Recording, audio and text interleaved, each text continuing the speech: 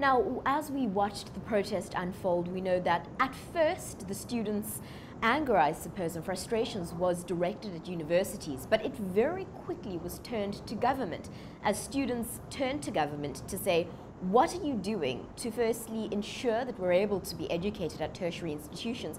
And then what are you doing to ensure that we're employable after we have our degrees? Now, according to your survey, how are students feeling towards government? Are they optimistic that they will be able to work and live successfully in South Africa? Give us an indication. So students are staying up to date with what's happening because they need to realize that they obviously are at a point where they realize that they come out of university, they need to be able to find employment. And they currently do not believe that the system that has all the, and even the economic policies that have been created by government will enable them to be able to find gainful employment. So all of this, the frustration probably starts from it today. We're seeing high levels of corruption, unprecedented amounts of corruption that we have not seen. So we have the money. There is money available in the country, but it's not being used properly. And that should be concerning for them because ultimately that will affect their employment opportunities as well. If we're giving buddies for jobs, whereas I've been to university or tertiary and I've empowered myself, but I'm not able to get a job, then it starts hitting home. So I think that's where the frustration with the students comes, and that's why the urgency in the protests now that we're seeing. Absolutely, and I think as South Africans we can really understand those frustrations as we look at our levels of unemployment. Certainly the amended figure that was announced today now sitting at 25.5%. Can you give us an indication from your perspective of any other striking results that came out of this survey?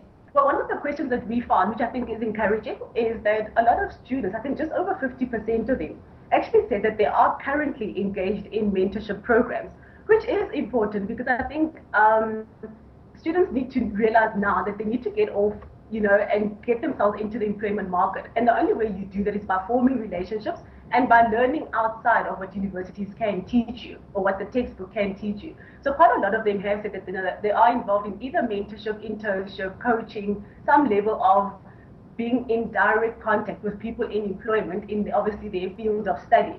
And linked to this was that earlier this year we did a survey amongst professionals themselves who are already working, most of whom have their own practices. And they also said that they spend at least an hour every week mentoring and coaching young people. So this is, I think, is important, that there is not this transfer of skills that is happening, which is what we need as well, because a lot of times, I think especially most of us would recall that when you go to your first interview, you're most likely to hear that you don't have experience. So by entering into some sort of a mentorship coaching program, you can start gaining that experience while you're still in university. So that was one of the important things we found.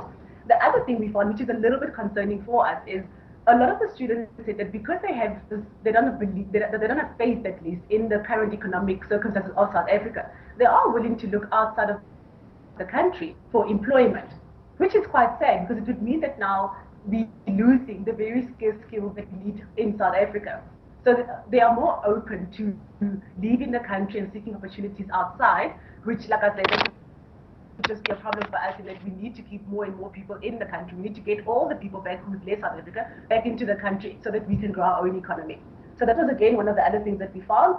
And lastly, another what I'd like to highlight, which is obviously from us, from a financial services perspective, we did ask them as well that do they feel that students are equipped with financial savviness, financial knowledge. And most of them did actually indicate that they would have preferred to have this knowledge at a much younger age while still in school.